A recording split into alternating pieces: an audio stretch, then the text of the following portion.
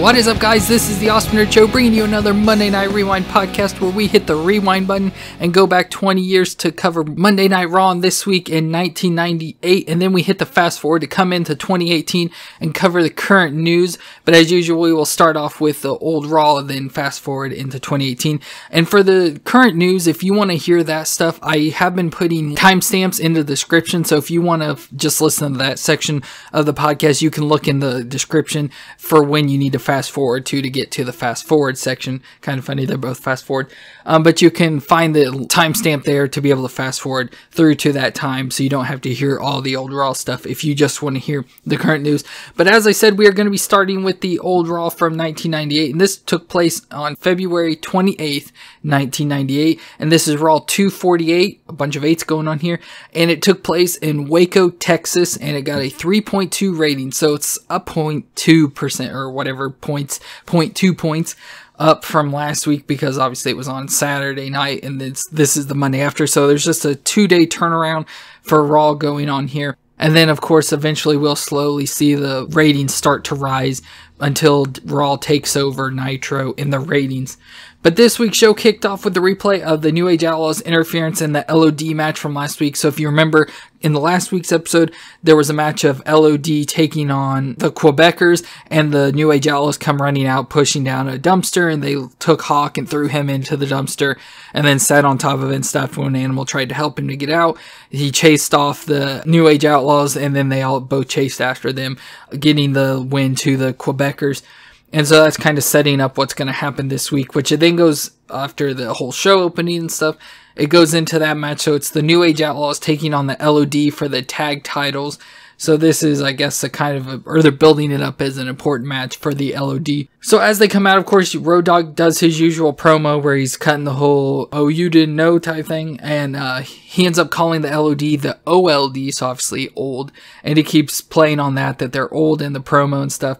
And then in the match, the Outlaws are cheating at every opportunity they can get. So they're using ref distractions and just doing everything, fighting on the outside, just using all the cheating tactics they can to try and get the upper hand on the LOD. And throughout the match, Hawk is being isolated by the New Age Outlaws. So he's being separated from Animal, not being allowed to tag in and stuff. And they're just kind of beating him. But Animals eventually gets tagged in, and then he comes in and just cleans house as usual with a hot tag and stuff.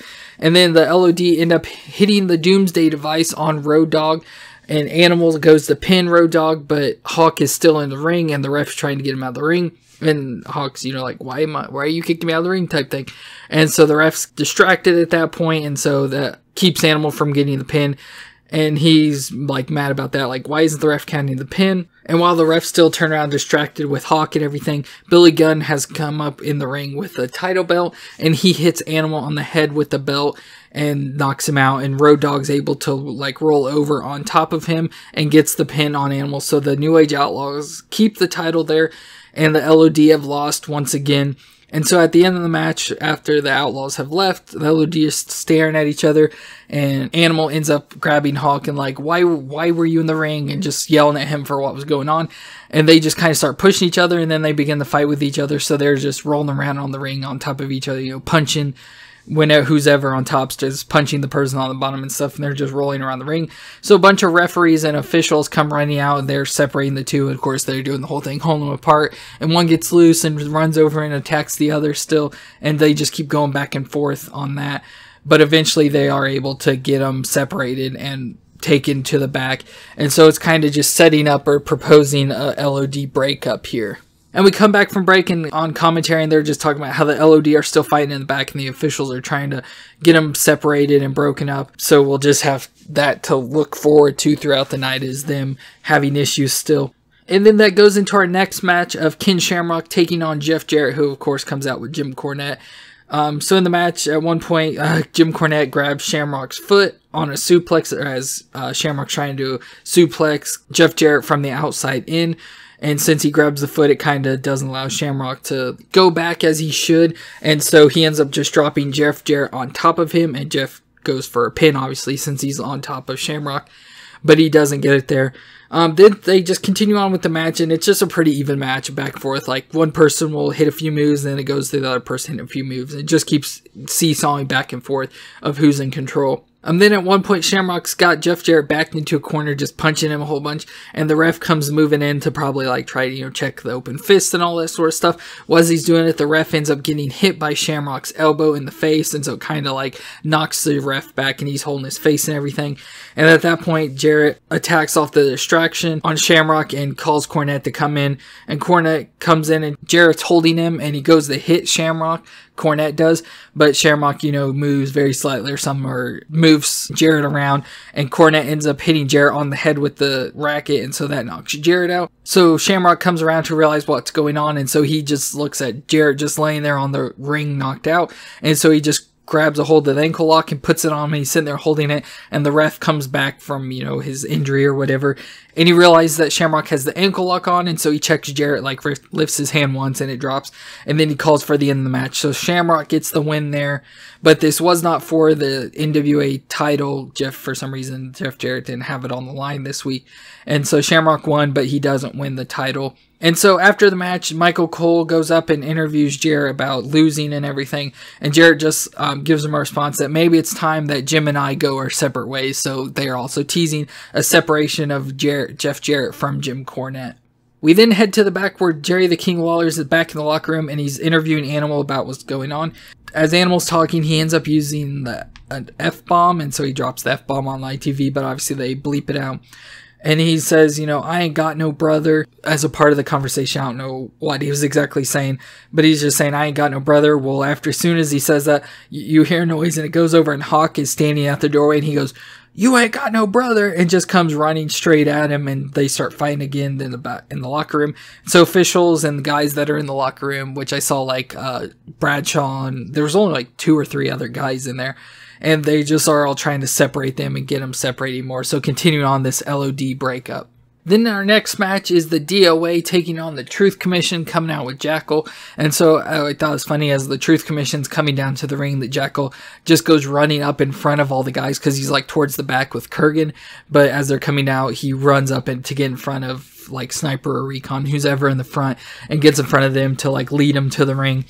And then the match starts, and nothing really amazing goes on. The DOA is just dominating the whole match, but Kurgan gets tired of it, so as Recon gets thrown into the corner, Kurgan grabs a hold of him and then tags himself in, and he comes in and starts fighting off Skull and 8-Ball, because they were kind of double teaming at that point. Eventually, Kurgan ends up putting on the Paralyzer on one of the 2 guys, I couldn't tell which one it was, to get the win, so the Truth Commission gets the win there. And then the Jackal ends up coming into the ring, and he's just yelling at Sniper for not tagging in Kurgan at any point. And so Sniper freaks out, and he is mad and everything, goes to hit the Jackal, but as he's pulling his arm back to go to punch him, Kurgan grabs his hand and stops him, and then Kurgan puts the Paralyzer on Sniper and then drags him to the back as they leave the ring. And the Paralyzer, if you don't know, is just the claw, but on the head, so he like puts it on their forehead, and so it's just a squeeze on their head.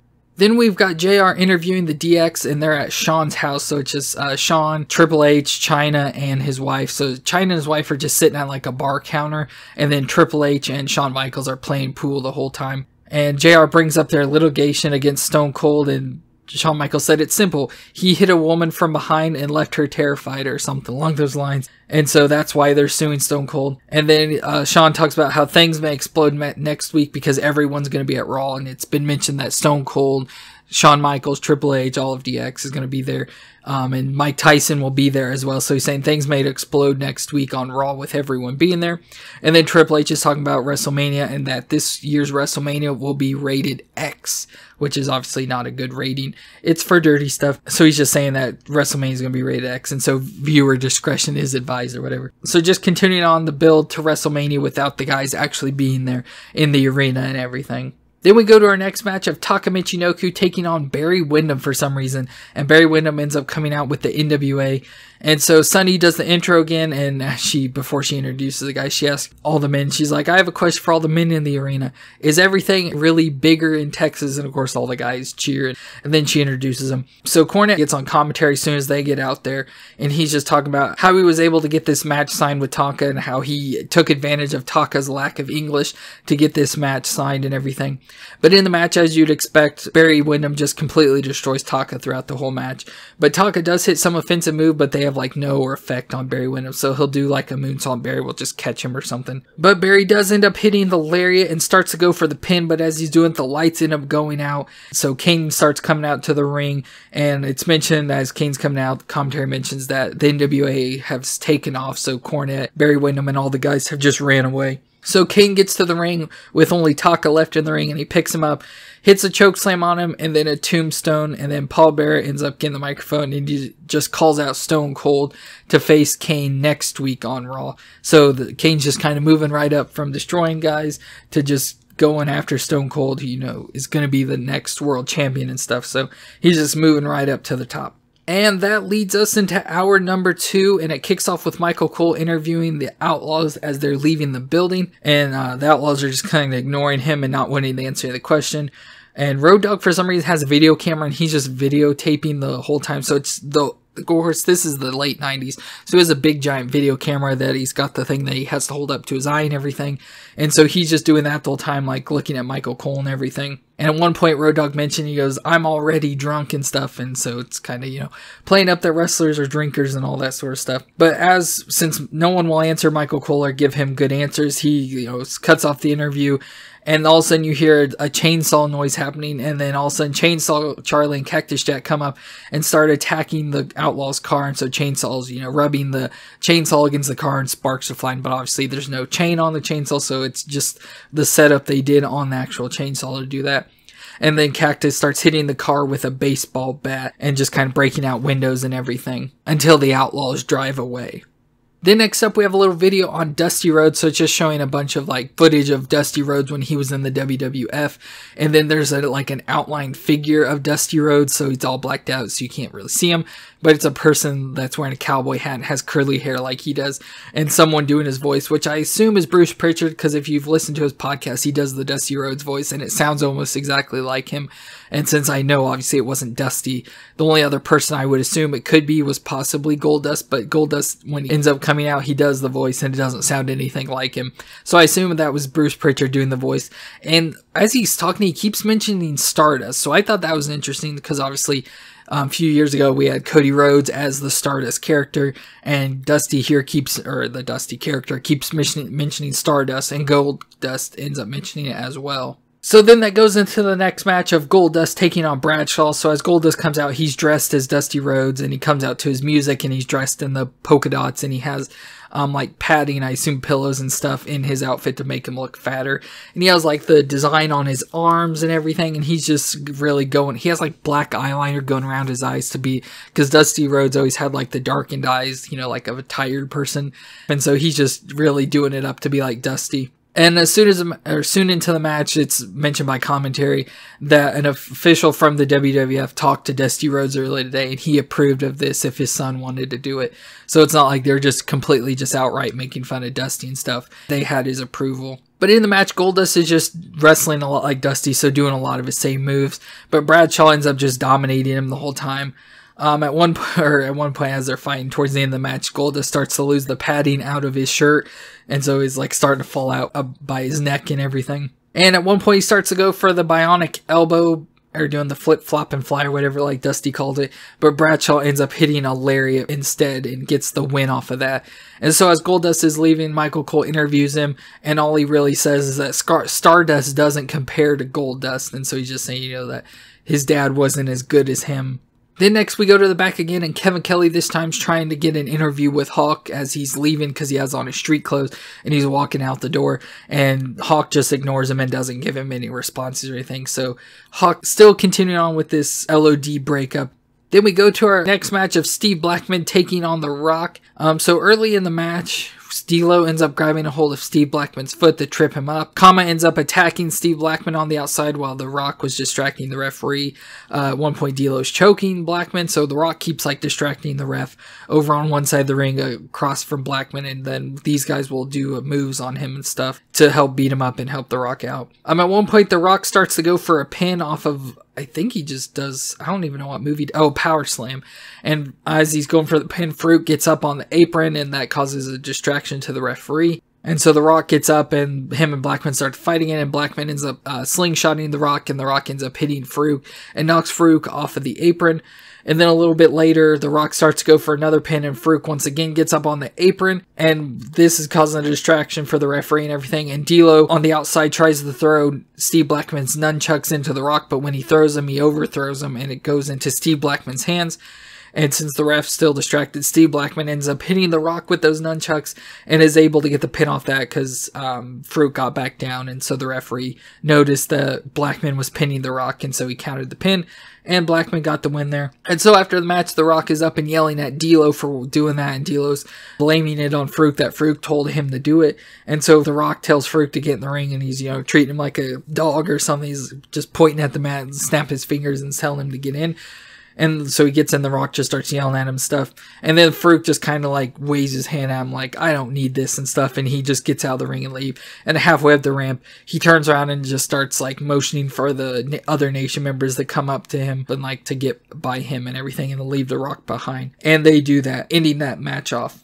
Then we go to our next segment of Kevin Kelly in the back interviewing Luna in the locker room. And she's just talking about how she's waiting for Sable to show her face, and she's going to rearrange it like an Andy Warhol painting or something like that, and that she's going to be on her like maggots on roadkill. So that's just a beautiful visual to see right there, maggots on a roadkill. But she's just waiting to get all over Sable and attack her. Then we go to our next match of the Rock and Roll Express taking on the Headbangers, and this is for the NWA tag titles. So before the match even starts, Sergeant Slaughter ends up coming out with Earl Hebner, and he kicks Tommy out from the match so that Tommy Young's not going to be the ref for this match. And of course, Cornette starts yelling, and he threatens to sue the WWF for doing that because this is an NWA match, and that the like president or whatever of the NWA will sue the WWF and all that. But in the match, the Headbangers end up causing the Rock and Roll Express to hit each other a lot. So like the Rock and Roll will be running towards one Headbanger, and then the Headbanger will move, and so they'll collide into the other guy standing on the apron. And so they just keep doing all that sort of stuff. Which then eventually happens enough, and the Rock and Roll Express start to like fight with each other, and they start pushing on each other and everything, and Cornette gets up on the ring apron and starts yelling at him and tells him to make up and makes him hug and everything. So they hug, and the Headbangers attack them, and then since they've knocked them out of the way, Cornette's just standing there, and the Headbangers end up punching Cornette off of the apron. But eventually, as Thrasher's bouncing off the ropes, Cornette hits him with the racket, and he falls onto Ricky Morton, who was knocked out by Thrasher. And so, since Thrasher's knocked out on top of Ricky Morton, who's knocked out, the referee sees it, and so he counts the pin, and the Headbangers get the win. So the Headbangers are the new NWA Tag Champions, and they grab the belts and go running out through the crowd and are celebrating stuff out with all the fans. We go to a commercial and come back in. So throughout the night, it keeps being announced by commentary that they're going to announce a new sports legend or something like that. That's going to be at WrestleMania. And so they come back from commercial and it's announced. So you heard it there first. Pete Rose is the next person. So it didn't really show anything. Like, they have WWF commercials and videos and stuff when it's supposed to be commercial times, but they didn't play a single thing for Pete Rose. But at some point it was announced that it's going to be him at WrestleMania. Then we get a video on Stone Cold's road to WrestleMania, so just showing from his beginning in WWF all the way up until the current times and how he got to where he's at. And that leads into our last match of the night, which is Mark Merrow coming out with Sable, taking on Owen Hart. But as usual, as they get to the ring and stuff before the match starts, Merrow ends up sending Sable to the back. And of course, that causes a very loud Sable chant, and it keeps happening throughout the match. Every time Mark Merrow has the upper hand, the crowd just keeps chanting Sable. Until eventually Sable does end up coming out to ringside, causing Merrow to get distracted, and he starts yelling at her and everything. But Merrow eventually hits a low blow on Owen Hart and starts to go for the TKO, but Owen counters out of the TKO and gets the sharpshooter put on Merrow to get the win. And soon after the match ends, Luna ends up coming out to the ring, and Goldust is trying to hold her back, so she's, coming down the ramp to come to at Sable, and Goldust is in front of her just trying to hold her back and everything. And a bunch of officials and referees come running out to hold them back, so they're all in the ring doing a big pull apart type thing. And Sable eventually ends up pushing Merrow down, which then, since she's open and starting to come towards Luna, Goldust ends up grabbing a hold of her and backs her into the corners, holding on. Well, Merrow gets back up and sees that he's got his hands all over Sable, and so that makes Merrow mad, so he starts attacking Goldust, so it's just a big, huge fight between the two teams. And Goldust eventually ends up grabbing a hold of Luna and getting her out of the ring and is just carrying her up the ramp. And Sable gets on the mic and yells, "Get back here, you bitch." So obviously this is the Attitude Era, so they're cussing a lot more now. And Sable's yelling bitch now on the microphone. And of course that pisses Luna off, so she's up on the ramp. And she ends up trying to come back down, ends up knocking Goldust down, but he quickly gets back up and grabs her and picks her up on his shoulder and takes her to the back. And then eventually Sable and Mero start heading up the ramp after them. And so that's it for Raw this week. It wasn't that good of a Raw. Like, I thought it was better than last week, but it wasn't that good. Still, again, they're still ending the show off with the stuff of Sable and Luna, their whole feud thing, which, like I said, is kind of interesting. It says it's starting to get the women more involved, but it's not, you know, a main event type angle in that WrestleMania. It's a lower card match, so I don't understand why they're going with that at all. It makes no sense to me. But I guess that's it for Raw this week. And again, this is kind of the beginning of their uptick. I believe, like I said, may go have lower ratings, but then they'll slowly start to climb until about April, I think. March or April, I think, is when they take over Nitro. So that's it for the Raw this week. I hope you enjoyed that episode. And like I said, if you watch these along, I don't know what people do with these videos if they watch the Raws along with me when I cover and stuff. But we will now be moving into the fast forward section. But before I do that, I just want to remind you that you can find these episodes on Apple Podcasts and SoundCloud under the Monday Night Rewind. So you can find the shows there and follow them. Or you can see every episode on YouTube under Awesome Nerd Show, where you can find the little playlist tab for the Monday Night Rewind and watch any of the past episodes if you want to see all that. And don't forget, we have links in the description below that you can find out. You can buy a shirt for the podcast, or you can help support us on Patreon, or follow us on social media on Facebook and Twitter at Awesome Nerd Show, where you can leave us comments or feedback on the podcast or on the YouTube channel as well. You can leave comments there also. But whatever you can do that, I greatly appreciate. So we are now going to get into the fast forward section. Okay, we're now in the current times. And so for this week, there's not a whole lot of news going on, at least stuff I could find. There's a lot of course, speculation and all sorts of stuff, but I don't like to report on rumors and stuff that much unless it actually has something to do. Just stuff that just poured, you know, oh, this person may be coming back, or this person may be coming to WWE or something. I just don't want to report on that until it actually happens, until it's definitive that they are. But, so I guess we'll just kind of run through the events that took place this week. Like I said, there's not a whole lot to do. We'll start off with Raw as usual. So on Raw, if you did notice or pay attention, there was a gauntlet match that lasted for pretty much the first 2 hours of the show. And so we got all the competitors, the 7 competitors from the Elimination Chamber match, all competing against each other, one person after another. You know, if you win, the next person comes in, and if you win that match, you just keep going until you lose, and then it switches out people. So the show kicked off with Seth Rollins against Roman Reigns, where Seth ended up getting the win there. Then it was Seth versus Cena, and Seth got the win there as well. And then it was Seth versus Elias, but Elias was able to beat Seth at that point. And then it was Balor versus Elias, and Finn Balor ended up beating Elias. And then it was The Miz versus Finn Balor, and The Miz ended up winning there. And then it was Braun Strowman versus The Miz, and Braun ended up being the last person in the match and the winner of the gauntlet match. And so this was a whole big segment for Seth, because I believe he lasted about 65 minutes or an hour and 5 minutes. It was like one of the longest matches, or people in the longest matches in Raw history. And then in general, I think it was like the longest match in Raw history, because with the whole match, since it was a gauntlet match, it was the whole entire match. And since it took like the 2 hours, that was considered, you know, one whole match. And so it was kind of impressive. Like, I was sitting here watching it, and I saw, you know, Seth versus Roman, and it just kept going on forever. And I was like, dang, for a gauntlet match, they're moving this along pretty slow, because usually with gauntlet matches, they move through the matches pretty fast. And then Seth ended up winning, and then John Cena came out, and then their match lasted a long time. Like, the whole first hour was the Seth's match, or the matches with Seth in it. I'm like, he is lasting in there forever. And then, of course, at the end, when people took records and all sorts of stuff, he was in there for an hour and 5 minutes. And so it was just pretty fun and entertaining to watch and see that it lasted for that long. It made Raw history. Seth made history. And so it's just a good match overall, and a great way to start Raw. But then, of course, nothing much else happened on Raw. There's like nothing much more of note to say on Raw that took place. Like, there were just women matches and tag matches and stuff, but nothing major went on in any of those matches.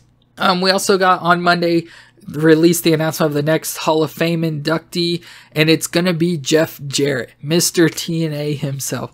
So I don't know. I think who's ever at WWE is on the weed, because they're introducing Jeff Jarrett, their biggest rival over the last like 15 years, and they're inducting him into the Hall of Fame, and he, like, to me, isn't that good of a wrestler. I'm just playing this all up, by the way. I do think he's not that good of a wrestler, because obviously I've watched all the old Raws up until what we did today, and then I watched him, you know, when we were covering Nitro. He was in Nitro a lot, now he's in Raw, and I just don't think he's that good of a wrestler. I mean, obviously anybody deserves to be in the Hall of Fame, but with some of the stuff he did against WWE and F at the time, and then starting TNA to run against them and competing and all sorts of stuff. And then there were issues back when the Hardys first come to WWE. He was like trying to hold stuff back from Matt getting the broken universe and stuff.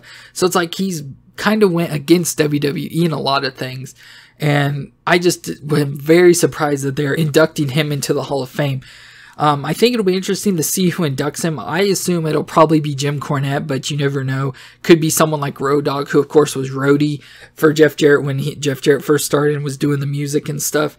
So I could see either one of those two people. Anybody else, I think it would be kind of too weird and not fit properly.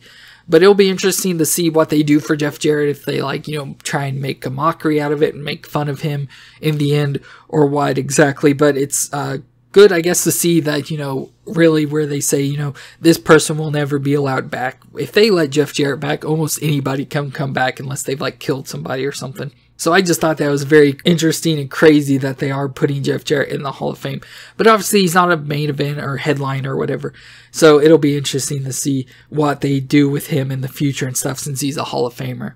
Then we go to SmackDown, but nothing really happened on SmackDown. Like, I can't really think of anything major that went down. Just, I heard a lot of stuff was bad. What I saw was bad, because I didn't watch all of SmackDown. So it's like SmackDown was just kind of completely worthless this week. It's not good at all. Then in 205 Live, just continued on with the Cruiserweight Championship, and the whole first round is done, and there's now a bracket that you can go online, and I saw they said it's printable, so you can print it out to keep track of everything. But they've continued on with the good matches, so that's good for 205 Live to get them out of what they were doing into the better match quality and everything. And then I guess the last piece of information, I haven't checked any news today on the day I'm recording this, if anything newer has come out of, like, news of anything. I usually try and check before I record the note, say, or anything of note that happens on this day. But the last thing is also, last night was NXT, and Johnny Gargano ended up losing his return match against Andrade Cien Almas. So Gargano lost, so that means he is no longer allowed in NXT or have a career in NXT, whatever the exact wording was. So that means he's no longer in NXT. I assume, my personal thing is, like, I assume he'll still make appearances, you know, kind of be like a rogue agent on NXT and just kind of show up and attack Almas whenever he wants to until the next takeover at WrestleMania. Or he could just be moved up to the main event, or to the main event roster on Raw or SmackDown or something. He'd probably go on 205 Live, but they're doing the bracket now, so there's no real room for him unless someone gets injured and they move him into that spot. But then I think if you did that, he'd have to win the tournament, which I'm perfectly fine with. I don't care about that. But I just feel since they're doing the tournament, it should be, you know, someone that's actually been in more matches and everything. So it'll be interesting to see exactly what they do with Gargano going on from here, to see if they immediately move him up, or if he, like I said, kind of like the rogue agent or whatever in NXT, and just kind of a man with no home. But that's all the news I have. I don't have anything else to add. I don't know of any other company news, like New Japan or Ring of Honor or anything like that. I don't know any of other news things that went on. I don't know. But that's going to be it for the Monday Night Rewind podcast this week. Don't forget you can follow the show in podcast form on the Apple Podcast app or through SoundCloud, or you can check all the episodes out on YouTube on their Awesome Nerd Show, where you can subscribe there to check out all our videos that we upload. And don't forget to check out those links down in the description where you can find the stuff to help support the channel or to follow us on social media. But I thank you for listening this week, and I hope you enjoyed, and we'll see you next week.